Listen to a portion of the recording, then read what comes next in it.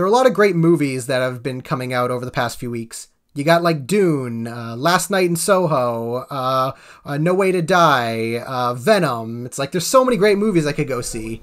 But instead It's actually Venom 2. Shut up. Joey. But instead I decided to go see the new My Hero Academia movie. Twice. Why? Because my priorities are shot. So screw it. I'm gonna do free content. Fucking anime. Let's do it. We're here. We're here again to do more My Hero Academia talk. It's the usual crew. Me, Stefan. Got Ryan and Jack both here again. Hello. Okay. And I threw in a couple other people to join us. We got returning again, Spider Knife. Hello. We got Joey here, because why not? Hey, guys. And Jack and Joey's friend, a new guy, is here. Introduce yourself. Hi, I'm Kevin. I'm new here. Hey, we have more people in this call than there are characters in the movie. Whoa. And not that Kevin, the other Kevin. The other Kevin you don't know about. Hi, Kevin. We talk about the new My Hero Academia movie, World Heroes Mission, the third one, and before we'll start this off with each of us going through like a very just a very brief kind of just overall just brief feelings over like just initial thoughts, and then after we go through everybody, then we'll jump into just. We'll just go crazy with just whatever little points and discussions we have, because this isn't really like a movie of being like, oh, like what does this mean and what does that mean. It's just kind of like, oh, it's a movie, and how about we chat about it? Because honestly, like just to start this off, I wasn't really expecting too much. I was just like, oh, it's another movie and it's gonna happen. There's gonna be stuff in it, and honestly, I was kind of surprised in. Like I was genuinely surprised of where this movie ended up going, of just like, oh, there in a lot of ways it did exactly what I thought it was going to do, but also did a lot of things I was not expecting to do. And I think just like in comparison to the other two movies, it kind of stands in a way where like on the side that I believe that most anime to film movies probably should go, in that it does a lot to basically stand on its own and just kind of primarily tell its own story.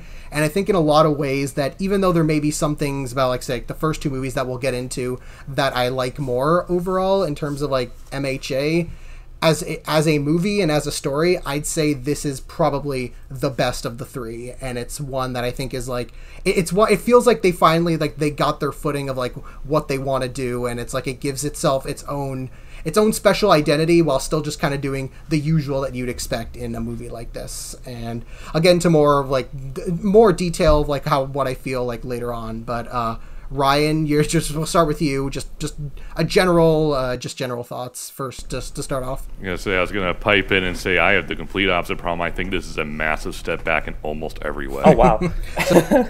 As someone who's been to a lot of anime movies and is I'm old enough to remember when Dragon Ball Z got all their movies and all that, but from like Toonami and all that.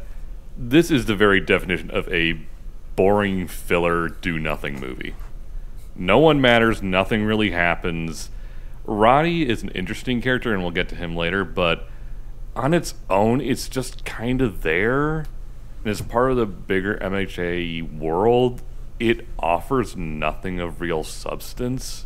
It's just a movie that's here to make money, and that's fine, I guess, but no, it's a massive step back from basically everything the first two movies did. Basically, no one here matters besides Deku. So it's like, why have everyone and so many characters on like the posters and the marketing and all that? So it's just, no, this didn't need to exist. All right, before we get into all the heated debates, let's just go to Ed with everybody else. So Jack, Jack, how you feel? I'm on the exact opposite side of the terms of like everything. I enjoyed it quite a bit. I didn't watch any trailers.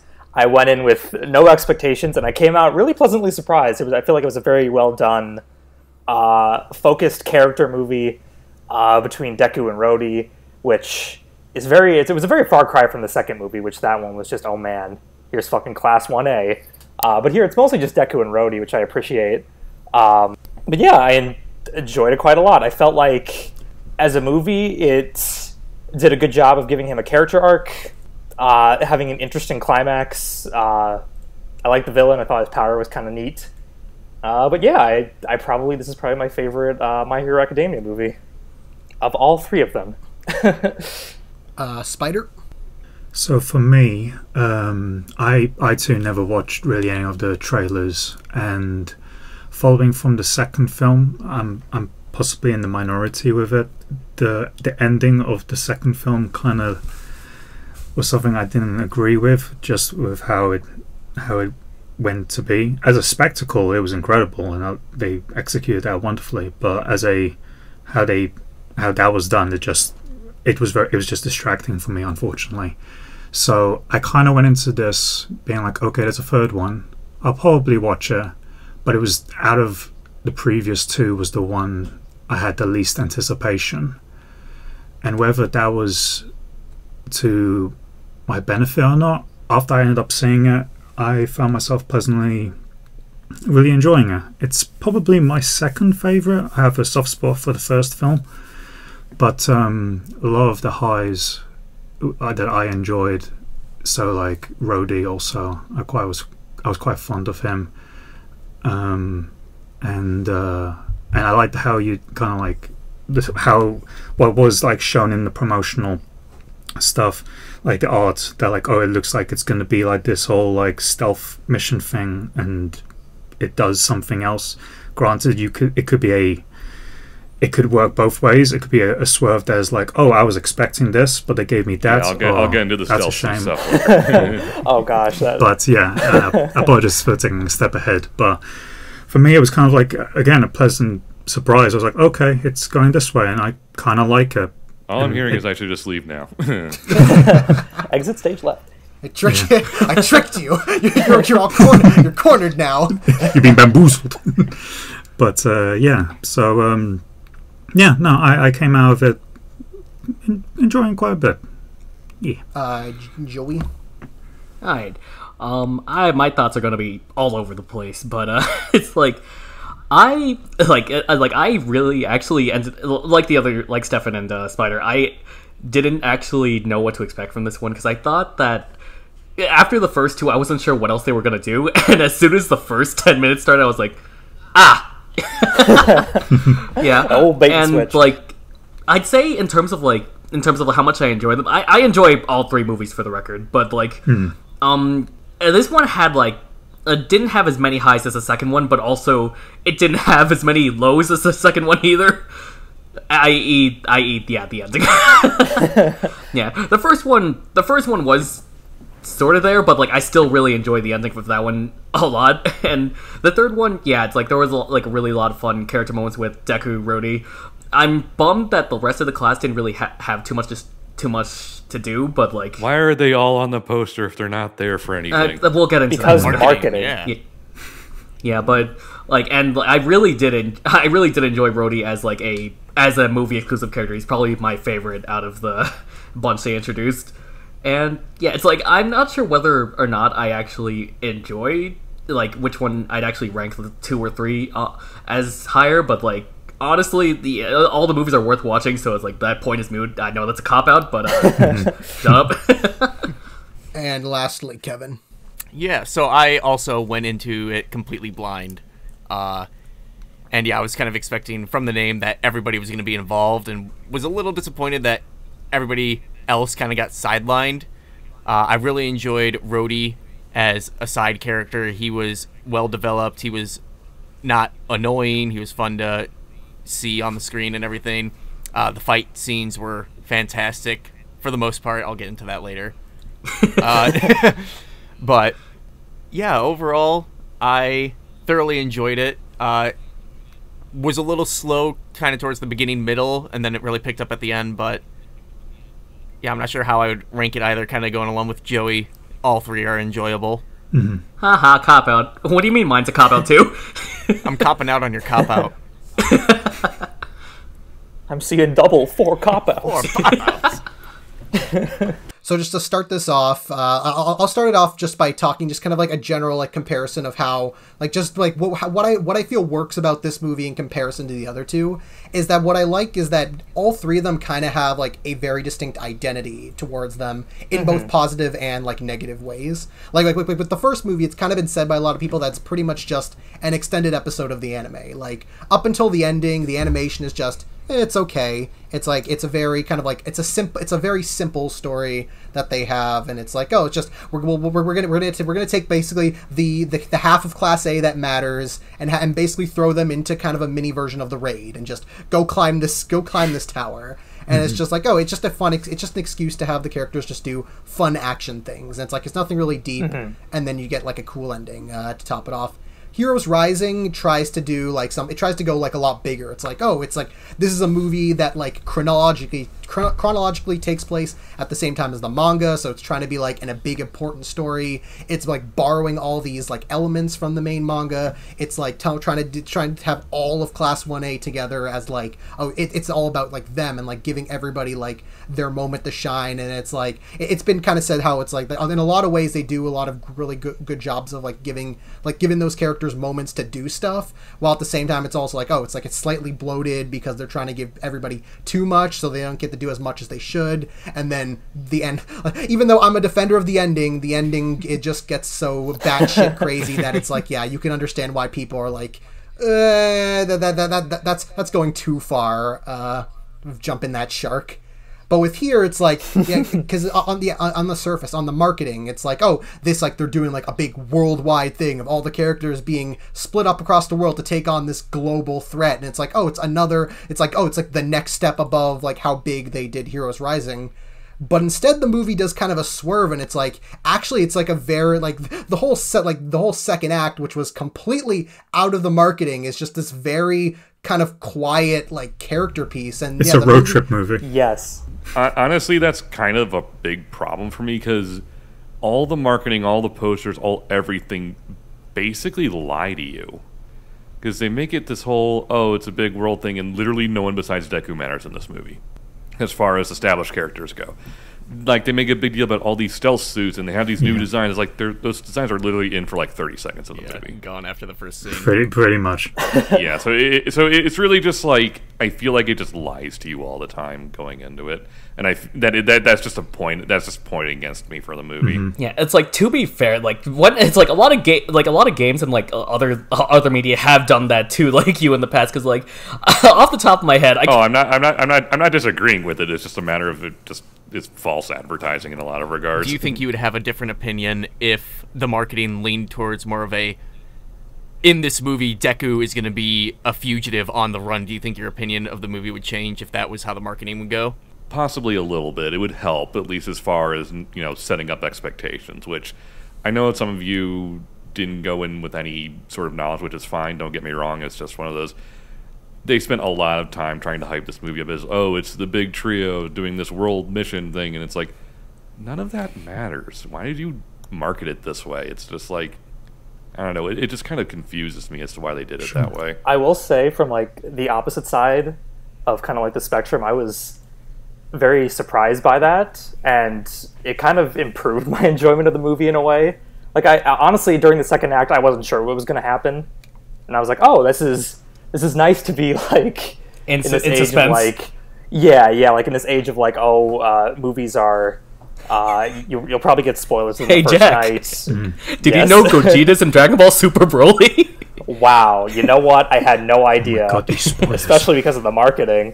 But the dumbest part of that was they did that before it even came out in Japan, so it's like, what the hell are you doing? it's like, why would you ruin that? But I guess that's a topic for another day.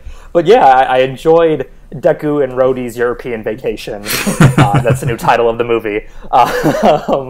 It was nice to be able to go in and be like, I don't know what's going to happen next. Yeah, I think what makes it work is that because it's so different. Like again, like we had Heroes Rising to be the movie where all of Class 1A get to work together to do a thing. So it's like on the one hand, it is kind of a shame that again, like pretty much everybody else is just there for quick cameos of just cutting them and being like, oh, well, have them very quickly throw a punch and then cut away. So it's like on the one hand, it is kind of a shame because like you really like these characters, you want to see more of them, but at the same time, it's also kind of like it's refreshing because it's like the movie isn't like, I mean, yeah, marketing aside, the movie itself isn't trying to really lie and say that, oh, these characters are more important. It is like very clearly being like, no, the movie's about Rhodey and Deku, and that's all that matters. And it's like because the movie is like so focused on telling this very like isolated story, like over a big, like it's choosing to tell an isolated story over a huge worldwide problem. And I think it's just by doing that one change, like it's different than pretty much every other like My Hero like piece of media. It's like it's a story that you couldn't like you have like the School Briefs novels, which are just like, oh, here's this the slice of life adventures of the kids like at school, and then you have like just like the main manga, which is the big like end of world like story of just like the heroes versus villains, and then you got like like Vigilantes, which is just the side story of like these underdog characters doing their own problems. It's like here you have like and like the other two movies told like stories of like, oh, here's just kind of like extended like shortened / extended arcs. While with here it's like you have a story that you pretty much couldn't tell at any other point in the series, like in any media or like format of just, oh, here's Deku's on the run for murder, and it's him and this like urchin kid just basically like hiking it in the woods all alone because they have nowhere else to go. And so you basically just follow this like the entire act 2 is just them two just on the run on the wood, like in the woods, just alone, just trying to survive. Road tripping it. I would agree if the movie also didn't desperately try to make Bakugo and Todoroki still around and viable for things. Like if it just went hard all in on Deku and Rhodey, they're the only ones around, they're the only ones who do anything, fine, I can accept that. It's just that they create this worldwide problem and then just hyper-focus on these two characters. So it's like, is it a big thing that needs to be dealt with, or are we making it a character story? It feels very unsure of what it wants to be. And that's fair. Like I feel like that's a criticism that I think is again like the Bakugo and Todoroki not doing much doesn't really bother me, but again because since they are clearly more important than everybody else in the cast, that I can understand being like, oh, I wish either they had more to do or what they did mattered more. I think that's more, and especially again like the juxtaposition between the worldwide threat and the smaller character story. It's like it's something that I can see like a lot of people not as like buying as well. It's like just like controversial swerves like that is something that like I'm personally a fan. I'm personally a fan. Like in the movies, whenever you see like a controversial decision that gets like a lot of shit online, I'm usually the one person to be like, oh, that was good. I like it when I feel like a better way to have done this would to have been, there's no big world-ending threat. Say Deku's on like his internship with like during the whole Endeavor Agency stuff, like because there's a couple weeks where he's doing that, so he's just doing his usual thing. He runs into Rhodey and they stumble across something, then he has to handle it now, like maybe the whole murder thing happened so he can't go back. So you come up with a better way to separate him, that way you can just focus on him, so it's not some big global thing that they suddenly have to worry about. It's just a weird contradiction between where the focus wants to be versus the stakes they're trying to raise. I agree with that a lot. It seems like each time they're trying to go a little bit, bigger and more bombastic, and it always has to be this even grander world-ending threat that they have to solve. And it's just, it would be nice to see them kind of do, like how you said, there's kind of losing its focus if they just focus personally on Deku and Rhodey traveling and focusing on a more personal problem between the two or whatever with what they're trying to fix. Yeah, because even when I was there was a point in the film where I was thinking to myself, this feels like this is, if it's as big as this thing actually is, then why have we not heard about this in the manga in some way? You know, that like it feels like it just came out of nowhere. And it's like, whoa, and we have to get the whole world involved. It's like if the whole world's involved, why is only Japan's 1A class of 1A doing anything about it? Well, to be fair, it's like to be fair, the story implies that it's like, oh, it's not just 1A, it's like everybody. It's just the camera only focuses on 1A because is it really everyone if we only see certain people that we already know? We got the Egyptian guy. He was cool. I was just thinking about that guy. The best character in the movie. It's like, okay, if you want to do the big world-ending catastrophe thing, fine. Then this would have been the perfect opportunity to have like heroes from different countries around doing things. It's like, okay, you can't have it both ways, movie. Yeah. And, yeah, no, it's like the scenes in America with Hawks doing stuff. It's like we aren't going to go into like spoilers for the manga and stuff, but they have introduced recently an American, like the American #1 superhero. So the whole time watching and be like, I wonder what they're doing. It's like, I wonder what they're doing at this time. Watching some Netflix. It's like, yeah, there are some like funny things like that. Yeah. You know, just taking a break. PTO. Japan's got this. It's my day off. I do agree, like, sort of, like, on one hand, yeah, I understand the part about, like, seeing all the other world's heroes, but also, on the other hand, like, I also see it as code for, I don't think they'd want to make a lot of, like, unique character designs just to see... But that's the argument.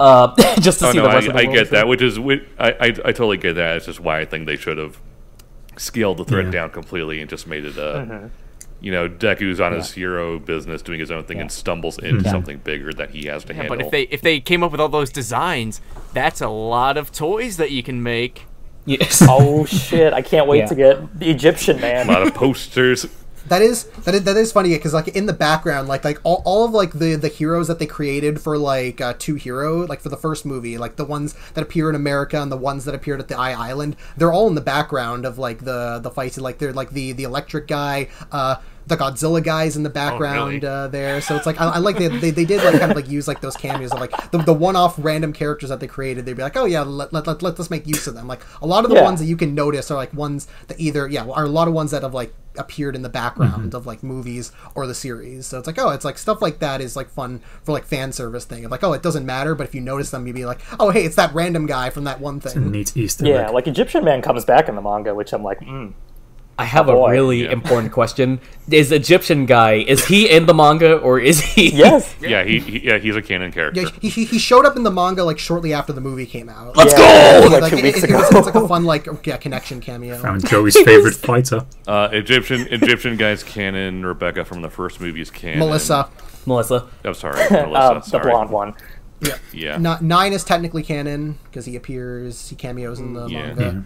Oh Yeah, no! so, dude, man. all the movies are technically canon. It's like no matter what people like to argue, it's like there's enough like in them that are referenced in like they're all like vaguely referenced to the point where it's like, oh, you don't need to watch the movies in order to understand in the manga, but it's like, oh, it's like they obviously like they happen.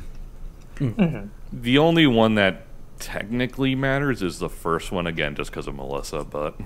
Yeah, because she actually she doesn't like they don't specifically say that, oh, she does this, but she does do something later in the... Yeah, she does get specifically she's mentioned by name a few times in the manga. Oh, and also no spoilers, but another character that shows up later in the manga is a reference to something in Two Heroes, which ended up being really clever.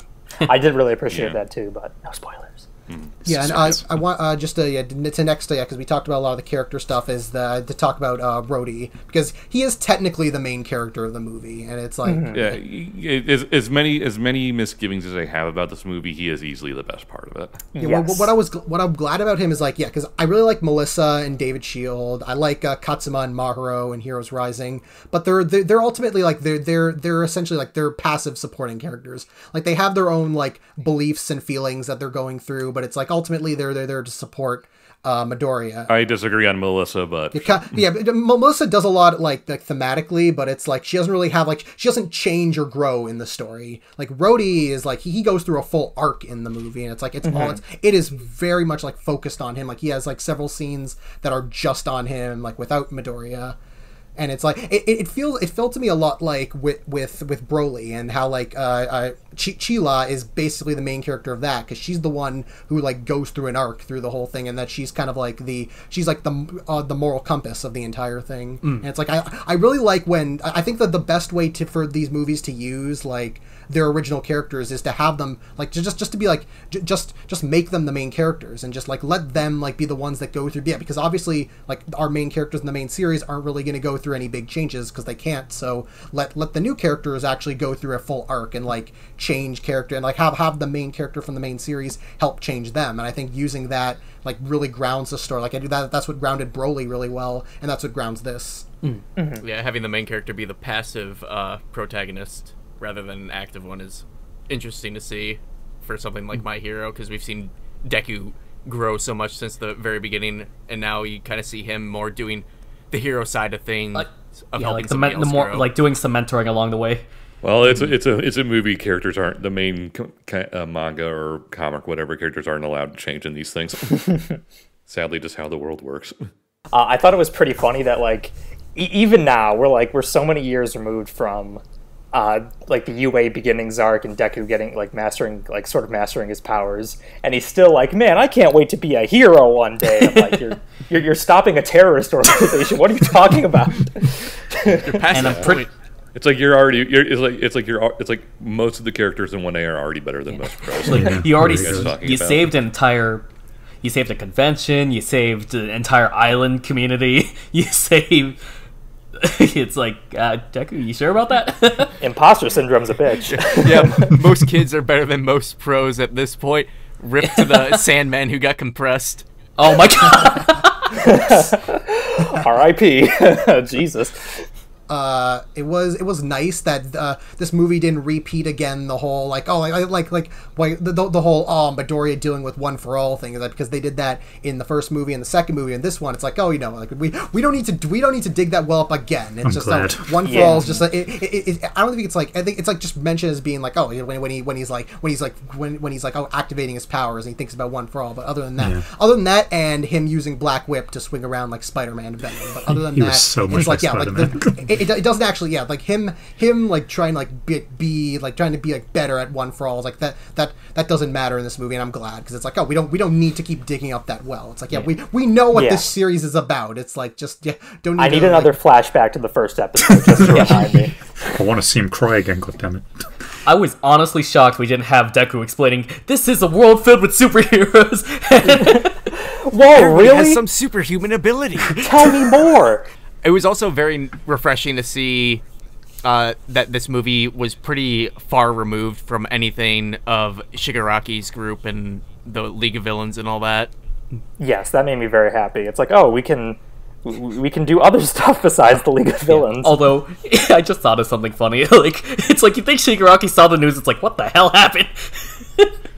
Well, it's funny because you think that, like, because theoretically, if Humorize won, then basically like the Paranormal Liberation Front would basically just like they're basically in hiding this whole time, and so it's like, if they win, then Shigaraki comes up all completed, and he's just like, well, time to deal with these fuckers, and it's like, so it would basically be a war arc between Humorize and the League of Villains, the front, the League of Villains, and it'd be like, you know what, I kind of want to see that what if story. You want that fanfic? That'd be fun. If just the villain versus villain war arc. I'll get started writing right away.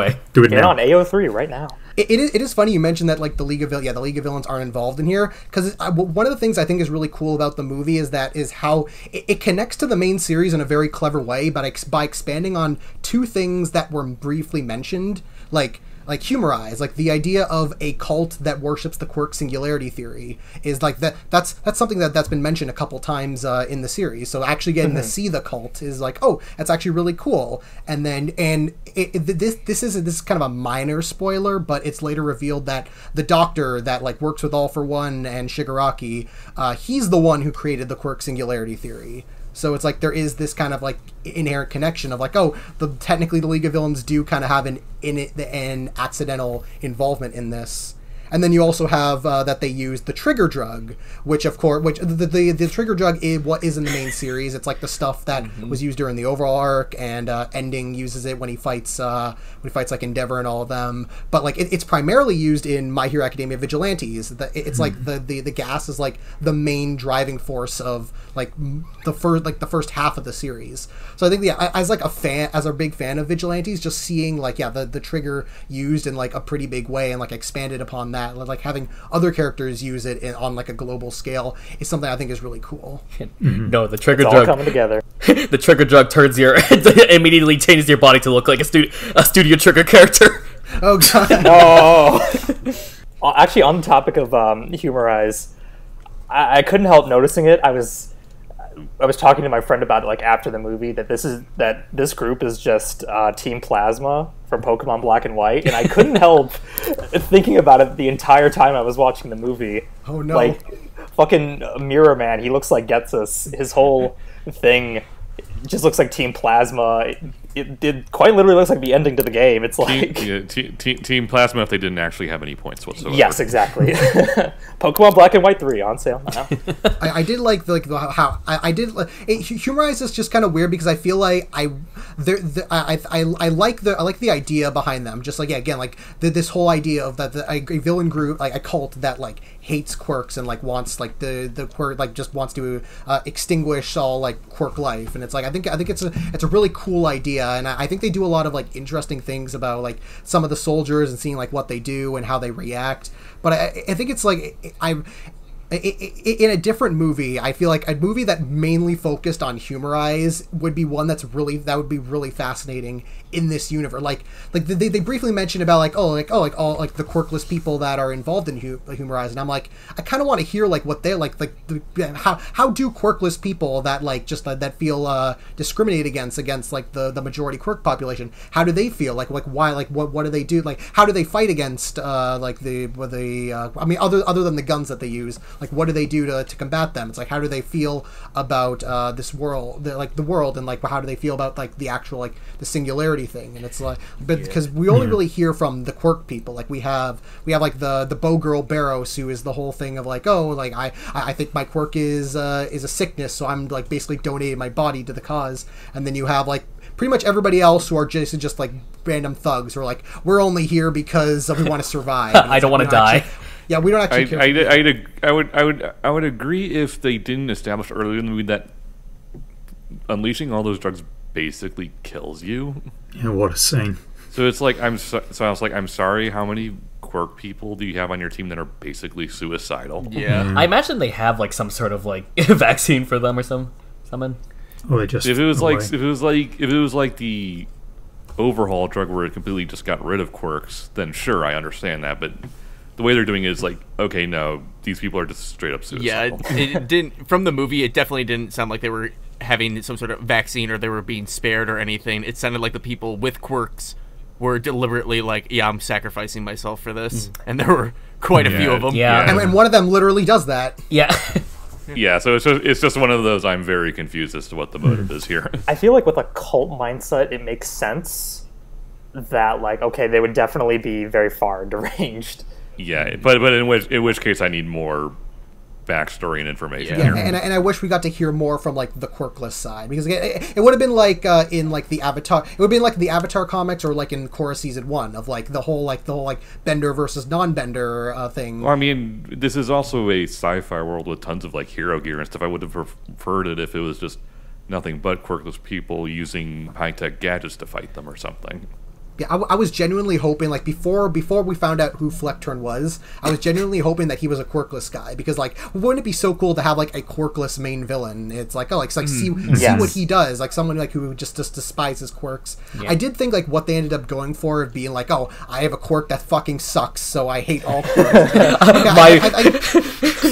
When you put how it they like did that. to that, I think, like, okay, that makes sense, but I do think it would have been so much more original if they went with, a quirkless villain. It's just, I'm blue, dabba-dee, dabba-die. My mom, I was never hugged as a child. Yeah, Yeah. I'm not a fan of him whatsoever. Yeah, he's No, I like the thought of a quirkless villain too that kind of organized this whole thing, because then there would be a whole there could be a whole moral dilemma with Deku finally getting there, realizing that he's just quirkless, and like, you know, Deku could easily defeat him. But So it's like, yeah, there's like that moral dilemma of like him understanding where he's coming from, as opposed. Yeah, and just instead we get the villain who's just there for Deku to punch really hard until he finally wins. Yeah, exactly. It's like, I mean, the whole thing of, yeah, he's just another punching bag, essentially. He's like, it ends up with being, oh, you don't like quirks because you never learned to love yours, and it could have been much... No, he has very good reason to not like his quirk, Deku. Please be a little sympathetic here. if he got one hug, he would have been okay. So sad. There is like the kind of there. I think there's like I feel like this is intentional. Just kind of like there is like a slight intentional parallel between Fleckturn and Shigaraki. Just the whole idea of a villain whose like quirk is like, he can't shut off, and because of that he can't like have any intimate connections with people, and this causes him to turn into a raging psychopath. So I feel like there is some kind of like intentional parallelisms of like, Deku's coming against a crazed mass killer who also like has like these problems with quirks, and like in some ways has like genuine like there is like genuine reason of like how he came down this path, but also being like, yeah, everything you did doesn't actually like there is no extreme between like, like my quirk sucks because I can't be held versus I'm gonna bomb several cities around the world. I would disagree, if only because Shigaraki does the exact same thing Ochako does, where he just extends his pinky finger whenever he holds anything. So he has many ways around that, versus Mirror Guy literally can't turn any of it off. Because that bit kind of bothered me. It's like Deku's like, oh no. It's like, no, you just gave up. You didn't try hard enough. It's like, how the fuck do you know his life story all of a sudden? Yeah, Deku, be more considerate. Yeah, it's like, be more considering. It's like, you don't know what he went through. Maybe he did try everything he possibly could, and it just didn't work out. I'll say one thing, that while we're on the topic of I'm blue, Daba Dee Baba Die, I like how they beat him just by outsmarting him, which I will always appreciate whenever that gets involved. Did they really outsmart him? Yeah. They kind of distracted him, and Deku just punched him until He won, he won. Yeah. Which plus ultra on it, which that's one of the complaints that I have with the final battle, is like, I was really hoping that there was some secret, weakness or some sort of thing, some kind of clever way to get around it. Yeah, clever way to get around it. No, it's just keep punching, go plus ultra. Yeah, just punch until I win. And it's like a quarter into the fight, there's like with the whole lasers going on as well. They present it as if like he's borderline going to die now, but no, I'm gonna a little bit just chirps him up, and now I'm just gonna start punching again, even though I'm embracing all the punches that I'm delivering. It goes right back to me, but I've all of a sudden got all this energy back. Let's keep going. You know Can what? I go into a tangent of the battles? Go for it. Yeah, go for it. Yeah. So, okay, the whole battles, a lot of them were really, really cool. I loved Deku versus the Crazy Twins, or Bakugan versus the Bakugan versus the Crazy Twins, and Todoroki's battle with the guy was pretty cool, although it ended just kind of like, what? That was another They one. fell out of water. They fell out of water. And they both died.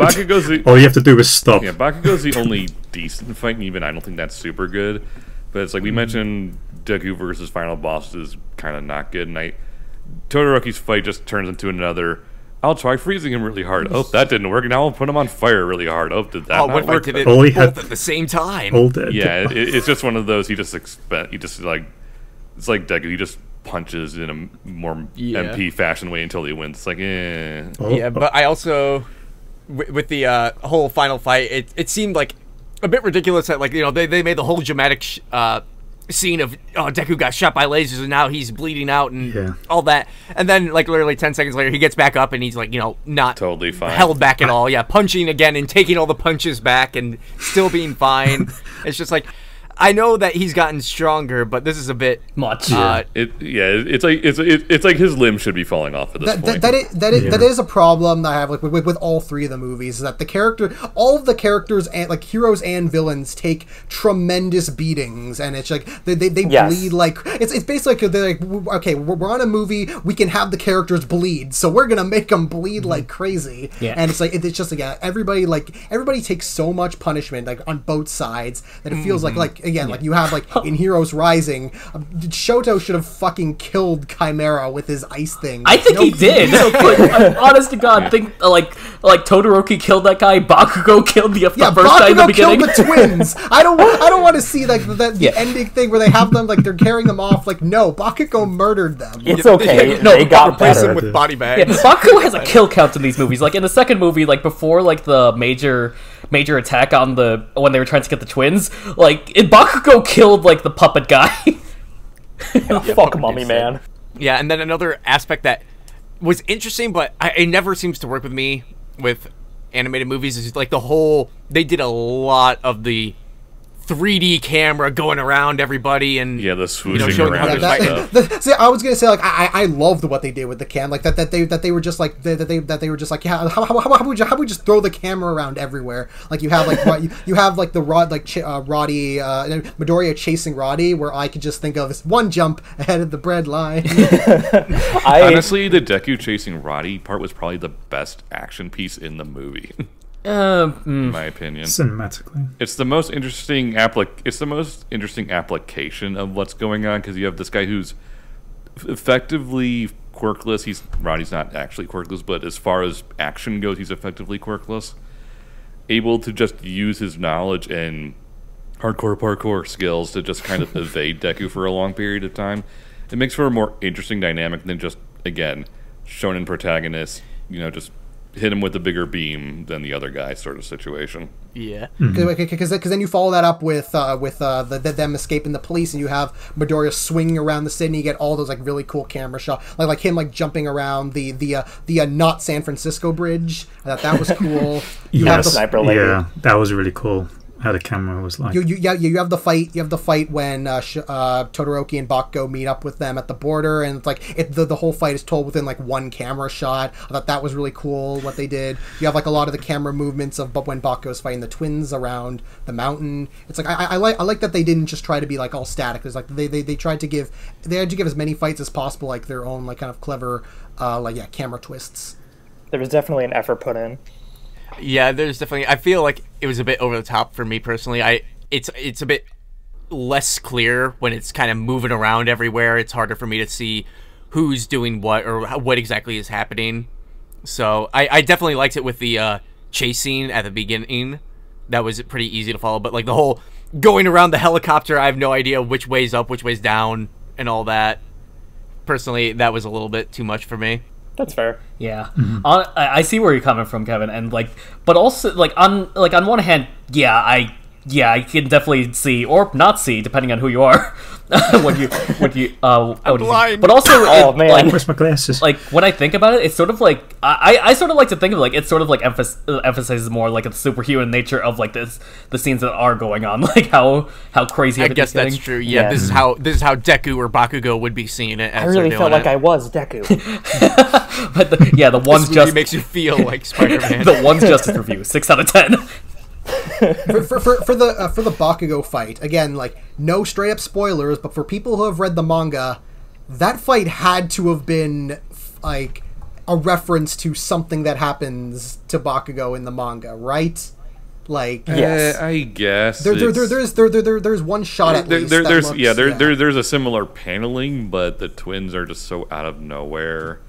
I mean, then that's sort of my problem with the Bakugo and Todoroki fights at the end. They're just guys for them to fight rather than actually mattering in any sense. So, like, at least the Joker twins are fun. At least it's just fun of just them. That's a personal opinion thing. I didn't find them all. I kind of wanted to slap them, honestly.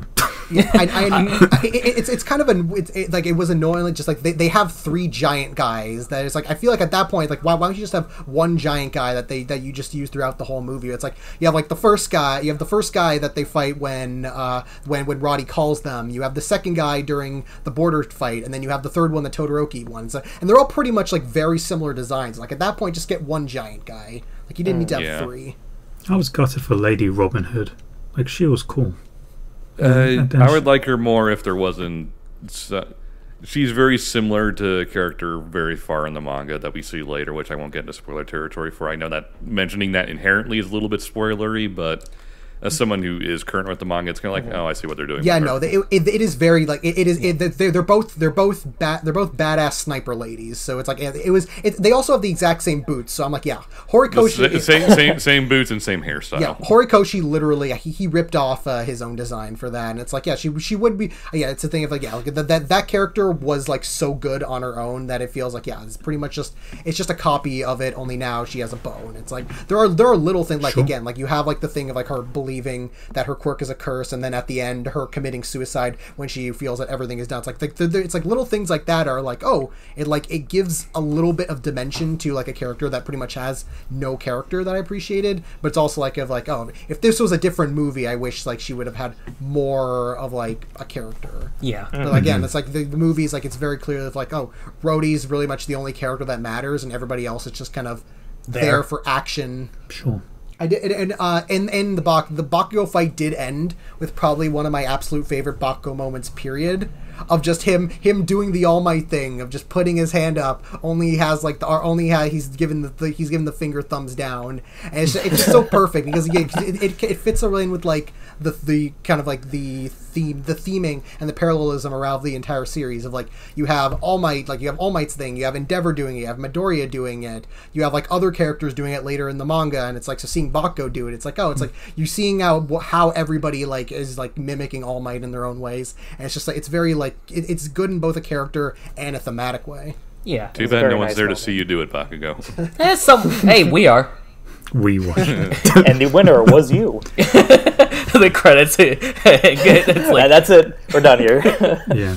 And also in the final fight, it's like I'm a sucker for it. Is that they brought back classic Yusei Run. Yeah, it's like they haven't used classic Yusei Run in like I think ages. Since the first movie. Yeah, so the fact that they brought it back out, I'm like, you know what, they got me. Midoriya goes full 100% full Cowling, and I'm like, it doesn't make any sense, but it's so cool. I don't care. And he beats Flector in the same way that All Might beat the USJ Nomu, where he's basically just giving him a barrage of punches that are like super fast, basically just to overload, basically to punch him faster than his quirk can like repel it, like because like that was what the Nomu, it's like every time you punched it like the impact sort of like repelled the punch. So the idea was that All Might punched him fast enough that they basically like, the repelling was useless. So Midori basically did that to fight him, only it just looks like it's on a movie budget, so it looks like more flashier than it probably was in like quote unquote in real life. It looks a lot cooler in Deku's head. I mean, that's squat. He does for that one shot, and then starts like shooting his arms, and then he's multiplying. I'm like, what is this? Yeah, but although it's like I knew it was coming. I knew this ending was coming, but like honestly, I fell into the same boat. I still got really excited anyway. See, like the three of us. Oh yeah, sorry, go, Joe. Yeah, I was gonna say like I was just gonna say like me, Kevin, and Jack all watched the movie together, and Jack was gonna let you finish up the rest because like, I mean, I could feel my seat vibrating a bit, and Joey was sitting like 2 seats next to me, and he was jumping up and down the whole time. it's like I'm like, wow, Joey liked that. He seems to really like the buff guy. One man seems to really love the Speedo guy. What's up, Kevin? The one thing I also really enjoyed was the final reveal of Rhodey's quirk.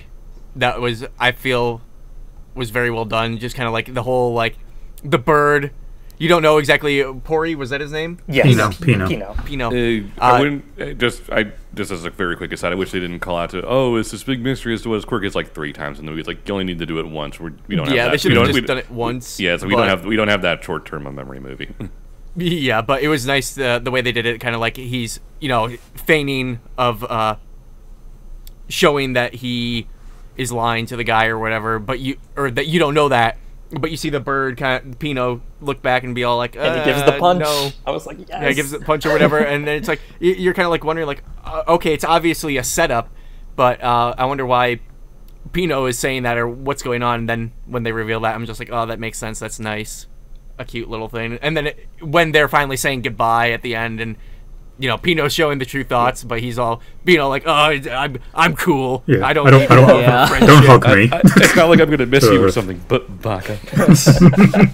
Yeah, if I had to change one thing, I think the third, because you have the first time when they're like hanging out in the barn and he's like, oh, what's your quirk, and then they cut away right before he says it. Then the second time, this will be important later. And then the second time when they ref, like they have the audio go back and he's like, oh, so what's your quirk, Rhodey? And then it's like, my quirk is, and then they stop, and then as he's walking away, they play that again, and I'm like, you didn't need to play that a third time. Instead, just wait a minute.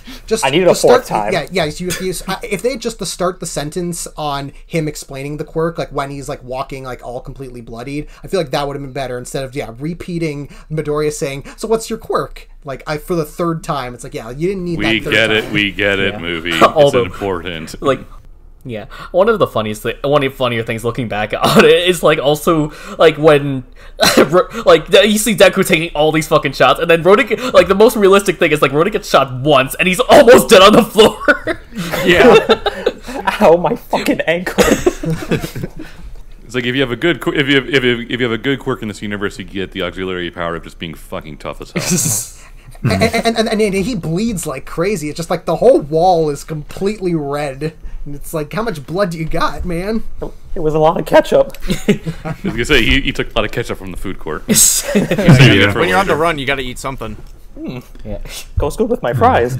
As one other thing with Fleckturn is that I did really appreciate, as a big fan of his voice acting, I did really appreciate hearing Robbie Damon as Fleckturn, and he did a real, and because I watched it in both in English and Japanese, and I honestly think the English performance of him is much better. Like in Japanese, he sounds just much more, he sounds much more bored in like comparison of just like a very monotone. He sounds like a cult leader, but it's a very monotone cult leader, while like Damon kind of gives like he gives a little like a bit more like character to his very like impassioned speeches. Yeah. Sounds very devoted to I'm trying the to cause think of, he's trying to do. Yeah, I'm trying to think of a Goro Akechi reference I can make there.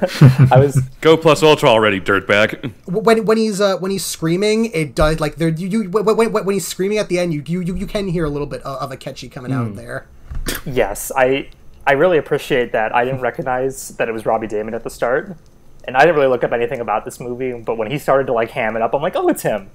He did a really good job. Yeah. And Ryan Colt Levy, like, but both in English and Japanese for Roddy is really good. But Ryan Colt Levy is like, I really liked it. It's mostly just because of like in English, you're able to like as English speakers, you can kind of like slightly more appreciate the English like vocal performances. So it's like, yeah, I personally like liked it a bit more. Right. It is weird that Christina V is Pino. Young Rhodey. She plays young Roddy, but she's also Pino just to do squeaky noises. And I'm like, that's a waste of Christina V. Yeah, is that a trope? Hey, she did a good squeak. Yeah, and then all the other performers are basically just they're their usual good selves. Yeah, yes. Like, yeah. Really good English cast. I will say. This has always been a problem with Bakugo, but it's especially a problem in this movie pretty much his only line is somebody saying, "Hey Bakugo, help us do this," and him going, "Don't tell me what to do." He does say it a lot. He says it like 5 times in the movie, and I'm like, shut the fuck it's up. his friend's fault for bothering him every time. It's like, why are you here then if you don't want to do anything? It's him saying, "Stop telling me what to do." Does it anyway. I know. Yeah, it's like, we get it. You're a tsundere. Stop it. Like, at the very least, it's like, thankfully, it's as of now, it seems like he isn't going to be doing that anymore, but it's like, again, it's just, that was always this annoying thing of, like, it's not just a movie thing, it's just a Bakugo thing in general. It's like, at this point... a growing pain of the series. Yeah, it's like, at this point of the story, it's basically run its course, so it's like, you don't have to pretend anymore. It's okay, Bakugo, it's okay. Also, it also kind of amused me that Bakugo's at the computer hacking, and he has the gall to call Midori a nerd. It's like, look what you're doing right now. Yeah. Although then again, hacker noises. I'm in, nerd. Yeah. Like, to be fair, didn't like all Bakugo did to like it was like, oh man, where do we start looking? It's like he just presses sort group by date By most recent date modifier. Yeah. Idiots. It was in the do not read folder. To be fair, that is probably the smartest move you could have done at the time. It's like, wow, how did Deku not figure that out? Yeah, I like how they didn't make it over the top, like legit, like, oh, I am to lead hacker now. bypassing the mainframe. Yeah. I'm in the Matrix. He just did the sensible thing of just sort by date. Yeah, but it's because Bakugo is smart, and it's like Midori is someone who overthinks things a lot sometimes, while he's just like he's very logical. So it's like, yeah, of course he'd be the one to be like just do the easy answer, stupid, and be like, oh yeah, that does make sense. I don't know. Bakugan wasn't pretty smart there. He inserted a random USB into a computer that he had no idea what was on it. It wasn't his computer. It's not his computer. The hotel computer. Oh, that does right, because the main city that they visit for most of the movie is Ocean, which, if you're familiar, but Ocean is the name of a Star Wars galaxy, and the city and the city that they escape to is called Clade, or otherwise known as Kraid, aka the one enemy in Metroid. Yes, that, and also the assault planet from The Last Jedi. So it's like, again, I wonder if Horikoshi likes Star Wars. Yeah, it is my favorite. It's just the best. It's the best running gag. It's just literally almost every location in this series is just a Star Wars reference. Like in the last movie, they go to Naboo Island. And recently they have Jakku Hospital and the Gungan Villa. Yeah, isn't like the first episode like they're in like they're talking about like Tatooine. Yeah, Tatooine Station, yes. And then they go to Dagobah Beach. Did you guys ever notice how that tail guy, his costume kind of looks like Luke? Oh my You know what? I actually never thought about that. he's just a Westaboo in general, because it's like, okay, Spinner's just obviously a Ninja Turtle. Stain's obviously, more image comic-y sort of thing. It's like he's just and he's done like Marvel promotional stuff too. No, he straight up drew a Deadpool issue once.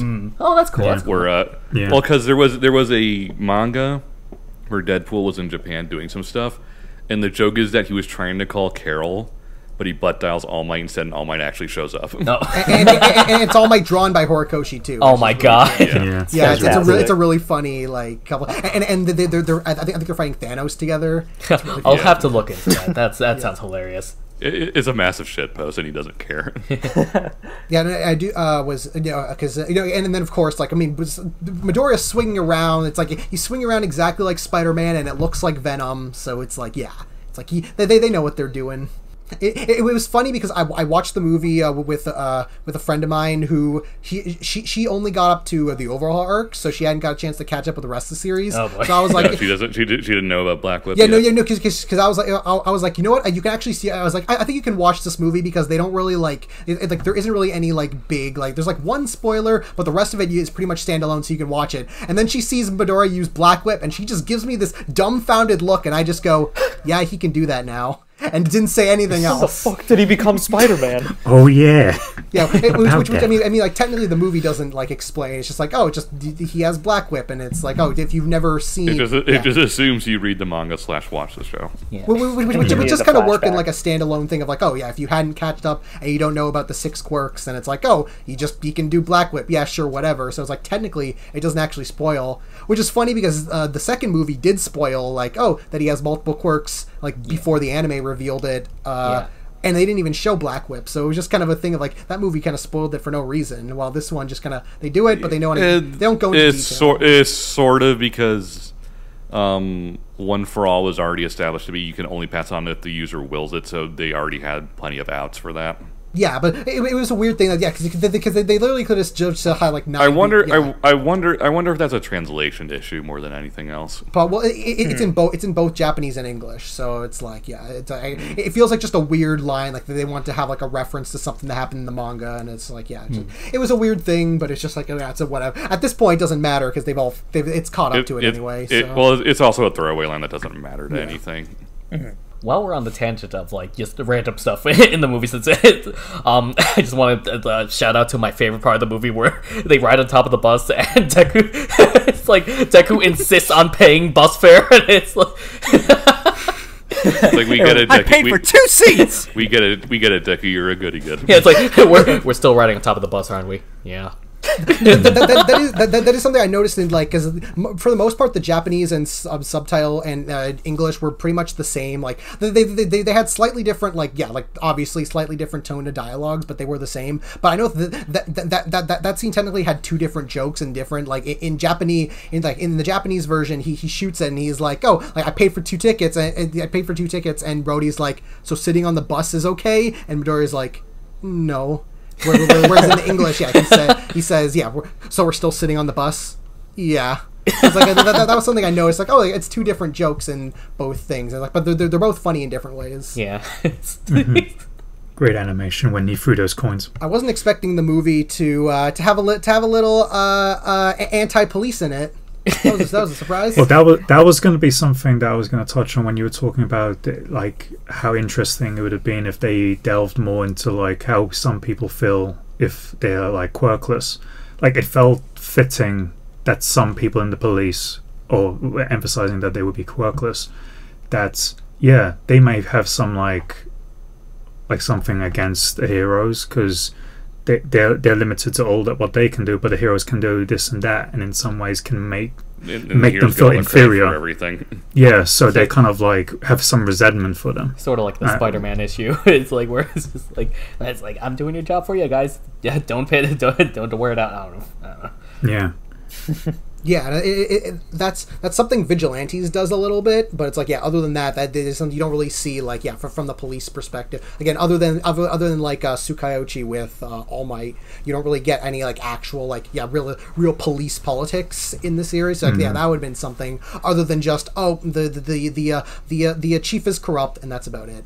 Because on the surface it could have felt like, oh, this is how they swerve it, like they even got the police behind them. But like if you think about it, if they delved into like where that kind of roots from, then it feels like that would make sense how they would have been involved, like some of them would be involved with the cult. Right. Instead, the police being corrupt are just there to give Deku and Rhodey a roadblock. Roadie block. Get up. And also Otheon is in America, so it's like, oh wait, hold on, it's in America? I thought it was in Europland. My Hero Academia is real. Otheon's clearly designed to post. It's like a cross between San Francisco and Spagonia. Wait. Sonic Unleashed. Hold on a minute, Stefan. You mean Europe? We couldn't get through one video. You would. So you would make a Sonic reference. I mean, I saw all the red panels, and I'm like, yep, they're Spagonia. You're gonna put Sonic in the thumbnail, aren't you? I'm just imagining you just having like a world tour around like Italy or France or just different parts, and you'll be like, oh, it's like Sonic Unleashed. Wow. No, I'm gonna go to Mykonos and just be like, oh, it's Apatos. Stefan and I did that, and it was. Is Deku crossing the famous Shibuya crossing from Persona 5? God damn it! Oh snap! God, yes. Whoa. Did you know that Persona 5 invented ancient Greece? I mean, god damn it, Egypt! You just said no spoilers, and then you said spoilers. Jesus Christ, dude. Persona 5 invented the world. Gosh darn it. Fucking it isn't something that's mentioned, but it's something like the Italian book, which was surprisingly was released. They did release like a translated version of it in America. Sadly, I didn't get it. Same here. Interesting. Yeah. But like the book does like because there's a little short story that was drawn by Horikoshi of like the kids like on like at the airport ready to go to Ocean, and they're like, oh yeah, Ocean's in America, because they're talking about how like, oh, Midori's nervous, and they're like, oh, just remember your English and you'll be fine. And because there's a part where like when in the Japanese version, when he introduces himself to Rhodey, he says Izuku Midori and not Midori Izuku, so it's like, oh, that was like a small clever way to distinguish that, oh, he's technically speaking, even though he's speaking Japanese, he's technically speaking English to Rhodey, and like Rhodey's speaking English. So it was like a little thing of being like, oh yeah, like technically yeah. That's very nice. It was a little thing, but yeah, it's just kind of the fun, the weird, like the dissonance of like, yeah, it's America crossed with Europe, so it's gonna be like I need to double check like once the movie comes out on Blu-ray and I can like rewatch. I want to see where on the map because they list where all the bombs are, and then it's like, oh, like they point where Ocean is, and I forgot where the Ocean like is on the map, so I want to see like, oh, figure out where exactly in America Ocean's supposed to be. Gonna go there in real life. See if it's Well, I mean, one. all you have to do is just go to San Francisco, and like there you go. Wow. It's like San Francisco, and then go to the Dubai like giant building, and it's like there you go. That's also that weird spiral thing. I can run from the police just like Deku. I'll do it right now. See, be right back, guys. No. There's sirens in the background. Oh, there he goes. Oh, yeah, He actually ran from the police. Oh, now he's back. That was pretty fast. Did the police get you? I'm down 2 legs. They broke your legs? They got my eyes. Oh shit! Death by cop. One other line very quickly that like still like that stuck in my mind is it's after Todoroki and Bakugo like dealt with the villains, and Endeavor's lecturing them, and then Bakugo's just like, well, sorry, you didn't teach us how to ignore threats. Yeah. Don't be smart with me. It's like, he's right. That was pretty good. It's always fun taking the piss. Anytime they can take the piss out of Endeavor is always a good thing. Absolutely. Is there any other quick little moments? Because I have a couple, but I just want to make sure you guys get all of your like little thoughts and moments you want to get. I think I'm good. All things considered. Yeah, same here. I felt like I was thinking earlier with the enemy that Shoto was against. It's like all you had to do was just go in circles in the water. You didn't actually have to leave the water. You would have won by drowning him. What are you doing? How did you give him an opportunity? But that's pretty much it. Everything we touched on. I'm pretty good. Yeah, like aside from we already talked about Egyptian Man, right? And it's like too. We get him. You like him a lot. Looks like a It's like Paper Mario character. Yeah, the only other line that I can think of off the top of my head is it's really nothing like new for Deku, but like Deku standing right in front of the door, and it's like he's saying like I'm the end of the line. It's like really stuck out to me for whatever reason. I love this kid so much. I remembered because they're like during the whole like them running away from Humor Eyes, and you have like the shot of Fleckturn staring at Rhodey, and I was so scared that they were gonna do Fleckturn's actually his father, and I'm like, no, don't do that. I still feel the family connection thing was pretty forced. Yeah, it's like I was honestly expecting it to be Fleckturn, but it just some sort of familial connection just was really It's like, okay, we see this coming a mile away. You didn't strictly need to do it. You could have just been I would have preferred it if Rhodey was really just a wander in. I did like the whole thing. Like they had like that. Oh, like Rhodey was basically like quote unquote abandoned by his father, and then basically shunned by everyone because they're like, oh god, his father's a cultist. It's like, oh, get away from all them. And so it's like I like how that like it wasn't just simply like, oh, his like my dad left to get the eggs and never came back. Yeah, they didn't just do his father died or his father left and they were just on their own. It was, everybody shunned them because of what his dad did. In association to this, and you're kind of like, that was even an interesting bit in a way, because it delves in of like, just a prejudice that you can just apply on someone when it's completely unfair. Society. Yeah. I think it would have been more interesting if the father still like loved his kids or whatever, but he also was a big supporter of the movement instead of just being forced to work for their cause. I feel like that would have been more interesting, because to me it just seems like another kind of from Star Wars Galen Erso being forced to work on the Death Star. I was literally just thinking about Rogue One the entire time regarding him. Another Star Wars reference. Man, I really like the end of Rogue One. Such a blast. What I did like about I liked about the connection is that it kind of led into like a thematic kind of arc for Roddy, which is kind of the whole thing of like family versus the world of like, all Roddy cares about, like what most cares about Roddy is his brother and sister, and it's like, yeah, he's willing to just give up this case which he has no idea about, but it's probably bad. He's willing to just give it up to the bad guys just so he can get back to his family, because all that matters to him is that. And it's kind of, you have the thing of like, that his father like went to go work for Humorize to build the bombs because of the whole like, they threatened his family. So it's like this thing of like, doing something that threatens the world versus like doing that in order to protect your family. It's like it's the question of like, what is like the right thing to do, and like there isn't really like a right answer. Like obviously like Roddy is like he is like justified in like being worried about his being worried about his brother and sister, and like you have the whole thing at the end of being like, they're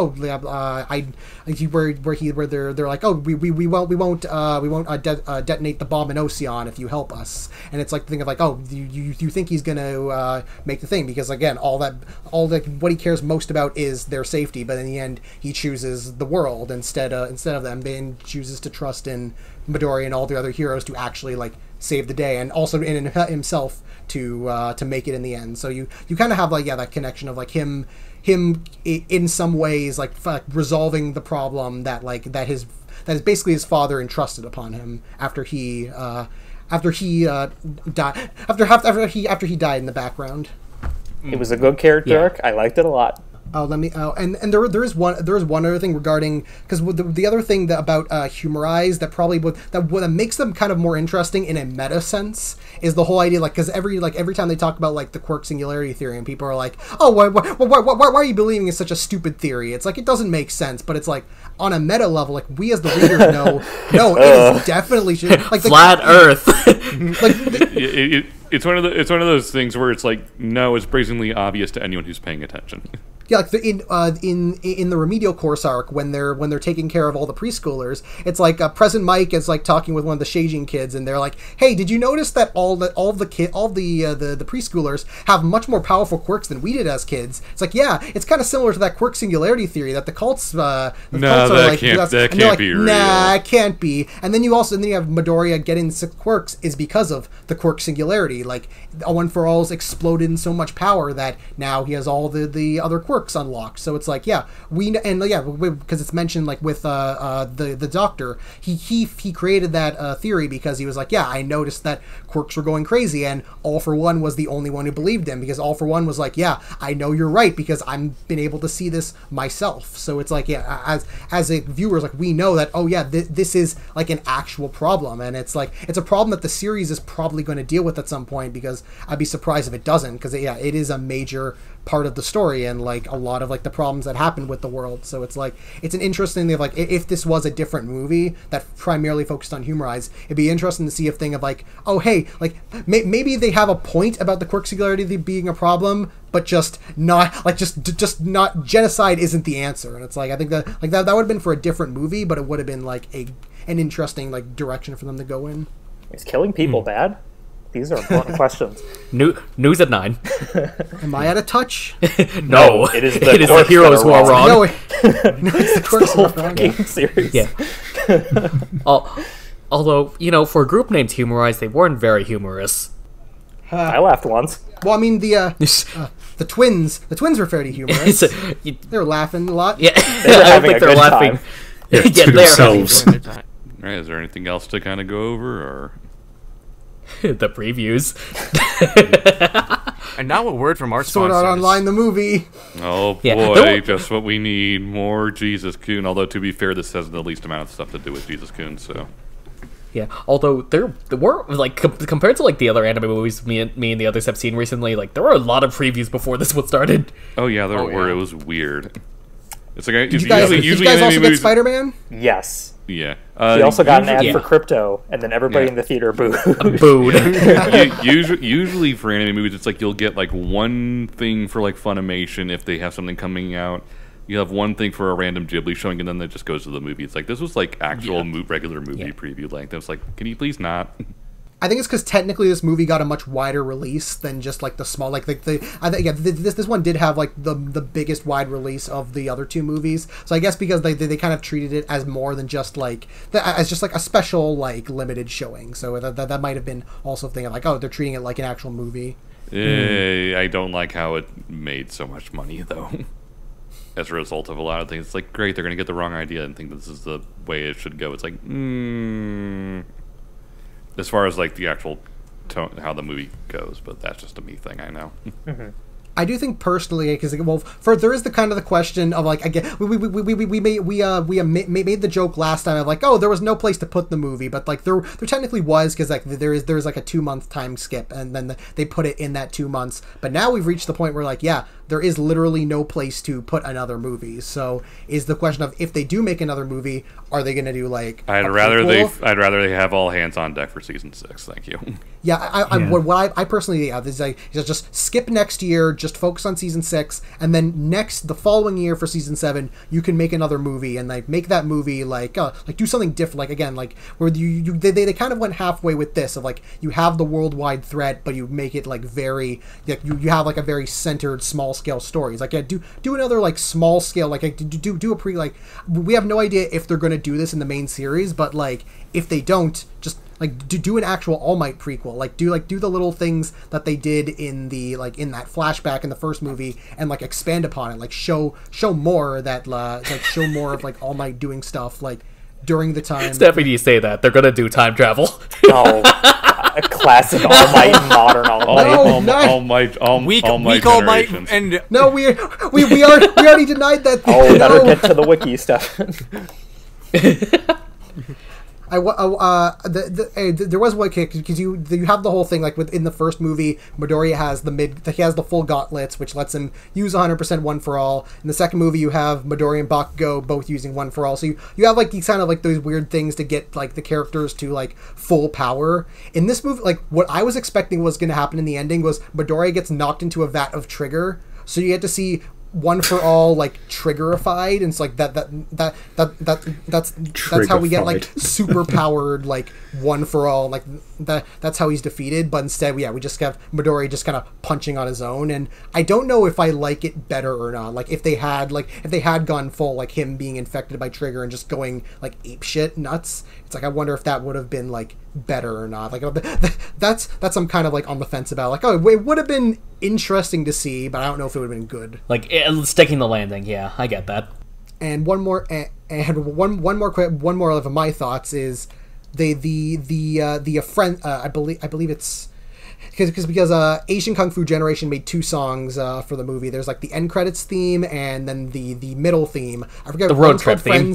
One called Friends and one's called Empathy, and I forget which one's which. But the song that plays in the middle it's just Midoriya and Rhodey just on their road trip. I think that scene is genuinely great. It's just like, yes. I think the music is wonderful. It's just something that you would never expect to see in a My Hero like thing. It's very slow. It takes it easy.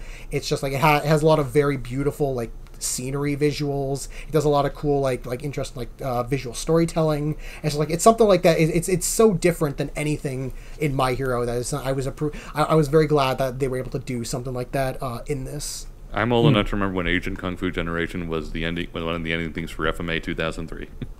Oh boy. Okay, Grandpa, let's get you back to bed.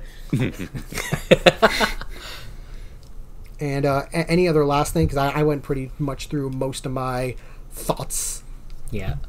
Honestly, Stefan, like you explain your thoughts a lot better than I can. Like, cause I feel like I have to write mine down, and even then, I don't have the ending to do that. You should have gone to Planner, Joey. Damn it! Thing good. I like Thing. I can feel the ADHD leaving my body. Sneak into the theater with a notepad and write down notes so you can make a parody song later. Oh, it's just like when I'm playing Persona 5. It's just like Midoriya. It's like I get some real My Hero vibes from this. Oh, God. You're just muttering to yourself, just sketching away. Shut up, Joey.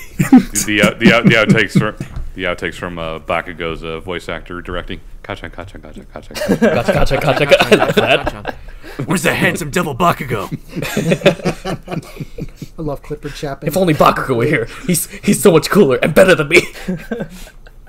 That was like when I watched the second movie. Literally every time Bakugo opened his mouth, like in the English version, anytime Bakugo opened his mouth, the entire theater laughed. It's like everybody loves him. He's my mom's favorite character. I've started taking my mom through the show. Oh my for god, real? She loves Nice. Bakugo.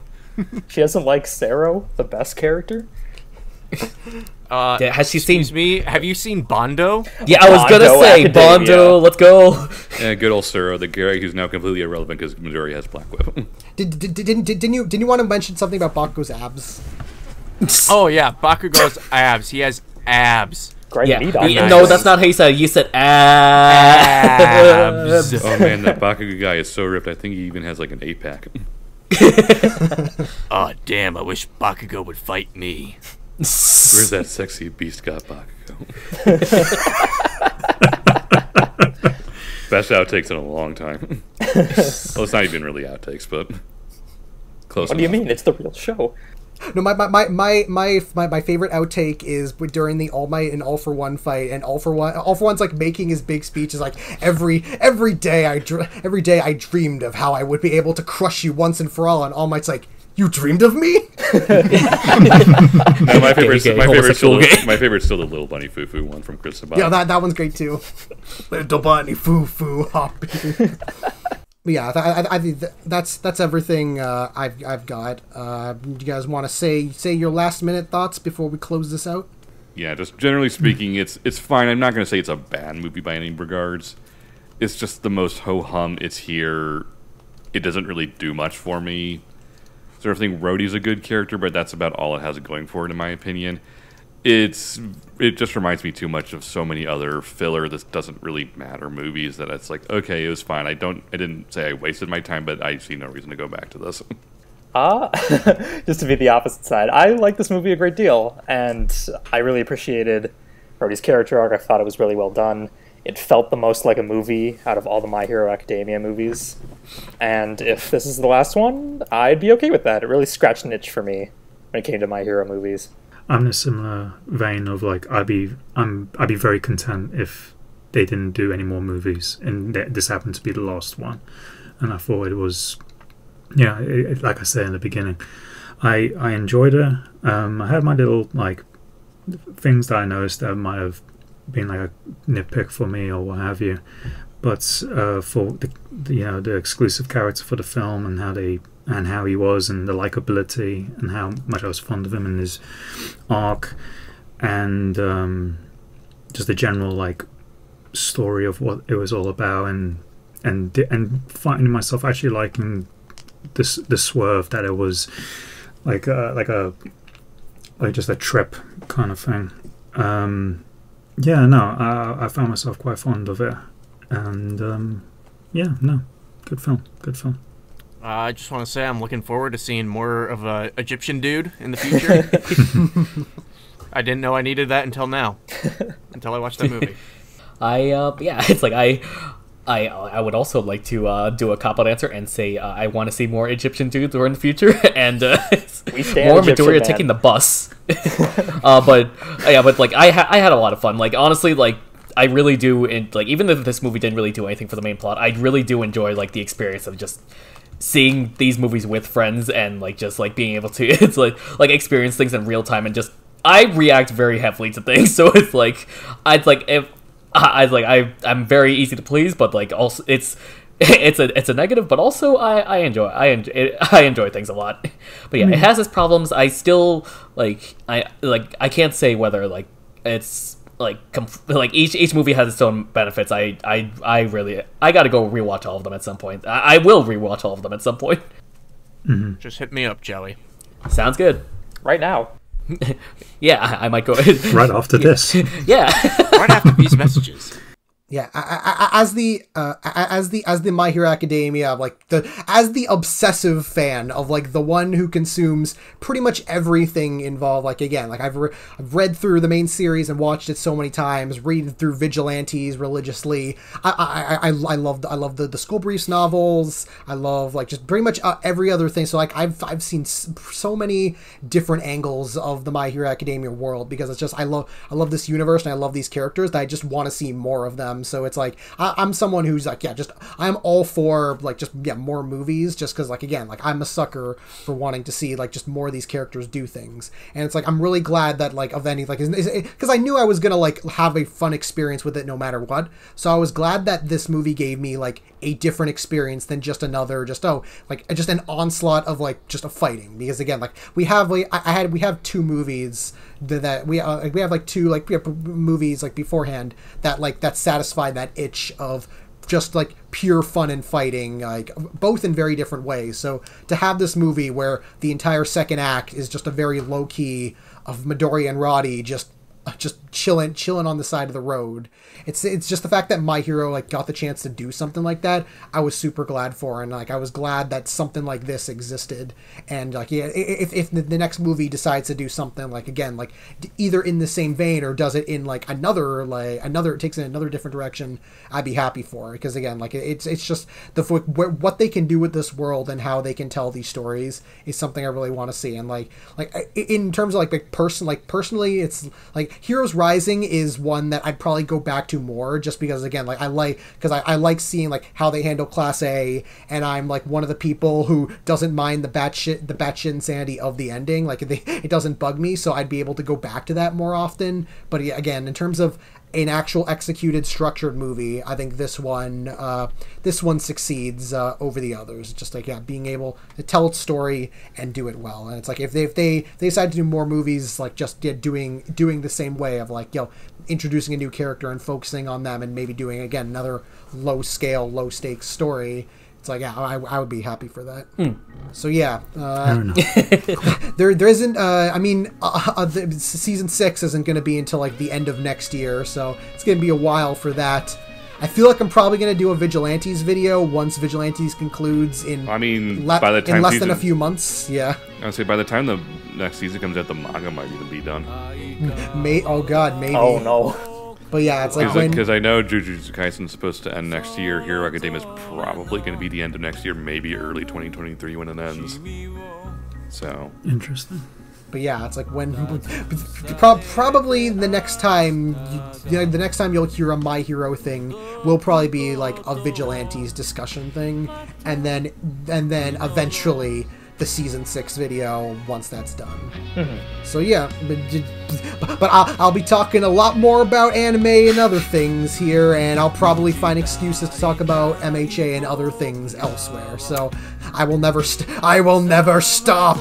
You can't escape it, dear viewers. It's what going to happen. happen. What are you going to do when Jujutsu Kaisen, Hero Academia, and then eventually One Piece all end? I have a bajillion other manga on my side. I am prepared. I am prepared. If one series ends, I've got another one to analyze the shit over. On to the next.